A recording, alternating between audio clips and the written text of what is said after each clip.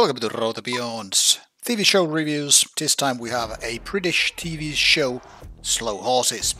This is based on a book or series of books by Mick Herron, a British novelist, also rewarded for his work for novels and beyond. And because his writings are all about thrillers and agent stories and beyond, Slow Horses is taking place exactly in that.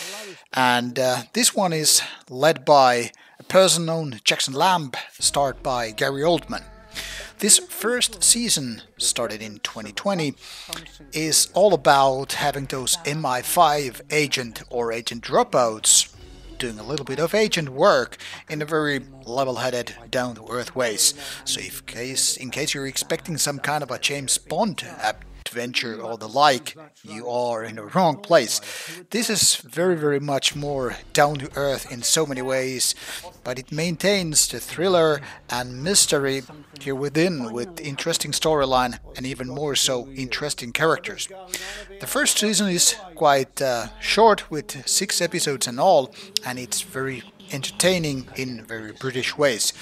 Not surely for those who are all about exploding action and lots of energy, but all about drama, thriller, and indeed interesting dialogue by interesting characters. The first season and beyond are all available on Apple TV Plus. Strongly recommending this one for you people out there. Enjoy. I am directing personnel, yours or anybody else's. She's just covering her tracks. But it's the covering of the tracks that always gets you in the end. You really care about them, don't you? No, I think they're a bunch of absolute losers.